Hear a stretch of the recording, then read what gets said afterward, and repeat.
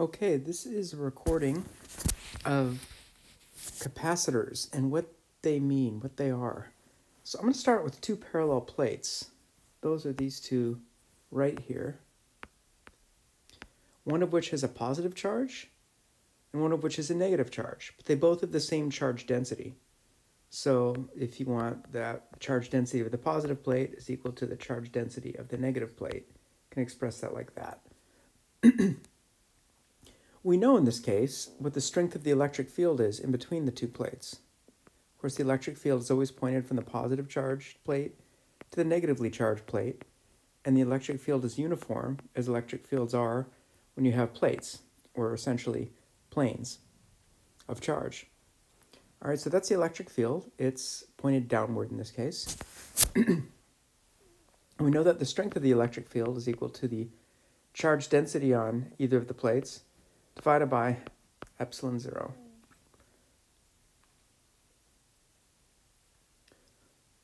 Okay, so that is, of course, that's the strength of the electric field. And we know that the potential between the plates, if the spacing between the plates is d, the potential between the plates, I'll call that delta V if you like, or if you like, it's the potential of the positive plate if the negative plate is 0. So if negative plate is 0, or has a potential of 0,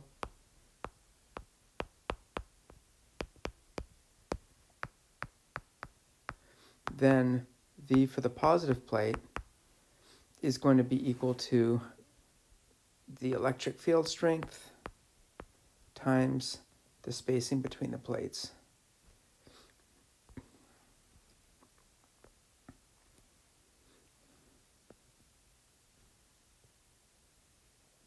All right, so that's what the potential difference is between the plates. Now I'm going to introduce a new quantity for you, and an equation too.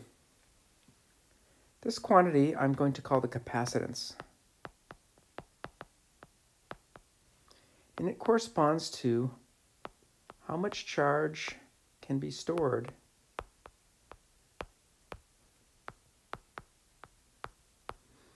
on an object, in this case on the plates,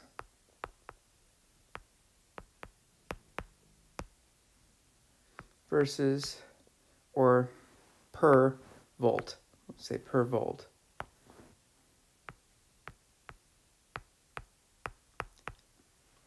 In other words, the bigger the voltage here between the plates, the more charge that can be put on the plates, basically is what we're saying.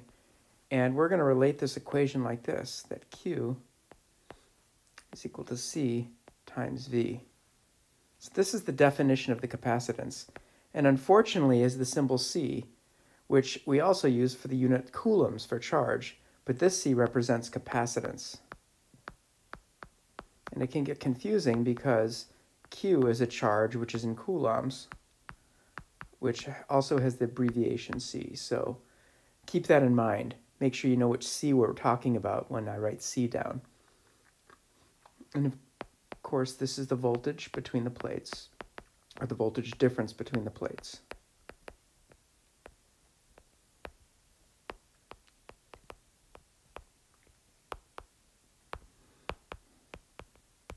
Okay, so this is a general equation. I remember it, for those of you who are from Southern California, that Q, somebody once told me this, Q equals Chula Vista.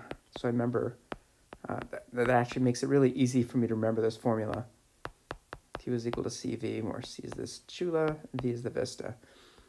But for however you remember it, this also gives us a way to calculate this thing which we're going to call the capacitance that we're going to talk a lot about. The capacitance is kind of like a cup. I liken it to a cup. And it tells us how much charge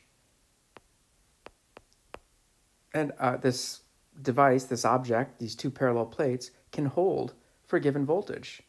So you can write it like this. Q is equal to C is equal to Q divided by V. So if I want to actually calculate the size of the capacitance, this is how I could do it. If I knew the amount of charge on something, and I knew the voltage that that charge creates, that ratio gives me this thing that we call the capacitance.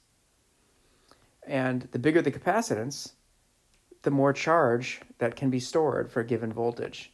And sometimes you want a lot of capacitance on something because it's a way to store charge, and therefore it's a way to store energy. So sometimes you might have heard that energy storage is a huge issue these days. Batteries are, of course, one way to do it.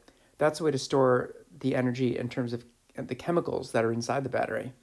For a capacitor, the way to store energy is actually with electric fields and charges. So it's storing energy is what it's doing, and the bigger the capacitor, the more energy it can store.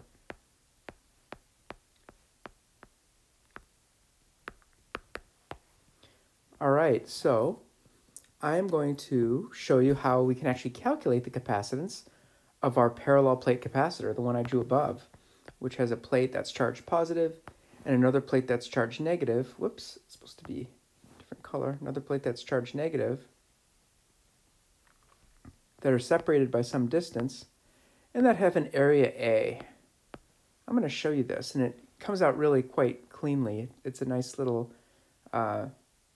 exhibition of how we come up with the equation. So let's say we have, I told you earlier, we have a charge density of sigma plus on the positive plate, sigma minus on the negative plate. So that means that the charge on the positive plate is equal to sigma plus times A, where A is the plate's area. The charge on the negative plate is equal to sigma minus times A. That's the charge on the plate. And we actually talk about either one of these as being the charge we're interested in. All right, so I'm going to write sigma as I'm going to solve for sigma here. Let me re-express myself.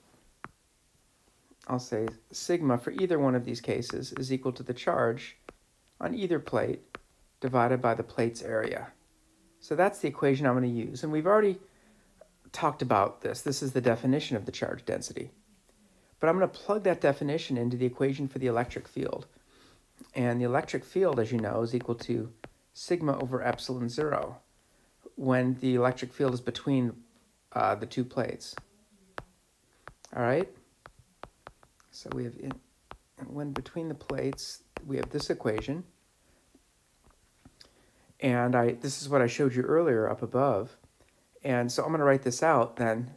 If I plug this sigma into here, I get that the electric field is equal to Q divided by A epsilon 0.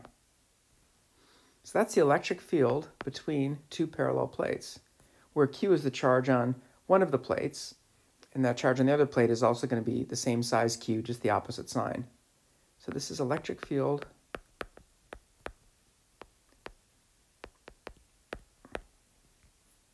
between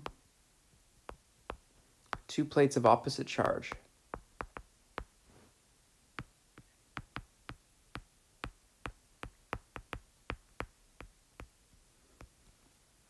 So what I'm going to do with that is I'm going to turn to my equation that says that this thing called the capacitance is equal to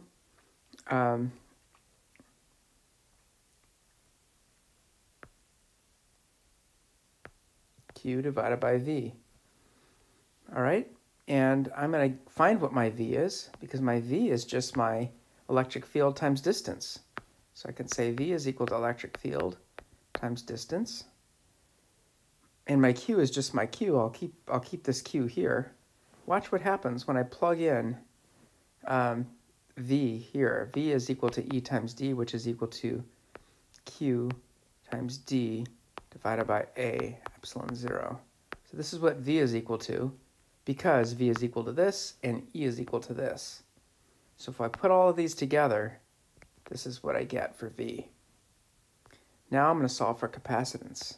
Capacitance is equal to Q divided by QD divided by A epsilon 0. Now if you notice this, you'll see, oh, the Q's cancel. So my capacitance actually is not a function of the amount of charge I have, which makes sense actually if we think about it a little bit more. But what I get is this, that my capacitance is equal to A times epsilon 0, which again is the permittivity of free space, That's the 8.85 times 10 to the minus 12 coulomb squared per Newton meter squared. That divided by d. So A is the area of one of the plates. They both have the same area. And D is the separation between the plates. And this equation is known as the parallel plate capacitance equation. Sometimes it's written like this, epsilon naught A over D. Just doesn't matter what order I put it in. And the units of the capacitor or capacitance are something called a farad. And what a farad means is it's the amount of charge in coulombs per volt. That's what's referred to as a farad. So you'll see capacitors in terms of farads. That's what their value is listed as. And a farad is a really big capacitor. I actually have one. I have several of them that I can show you. They store a lot of charge for a volt, enough to light a light from it. But a lot of capacitors that we see are often in units of microfarads. So you'll see a lot of capacitors that are listed as microfarads, so millionths of a farad. Like maybe 100 microfarads is a very common value of your capacitors, and you have that one in your lab kit. And it is, if you look at that little capacitor you have in your lab kit, you'll actually see that it looks almost like there could be a little plate in there, and there are. There's two plates separated by a tiny little film, and we'll talk about that more in another video. But this is the equation for parallel plate capacitors that you can use on the homework.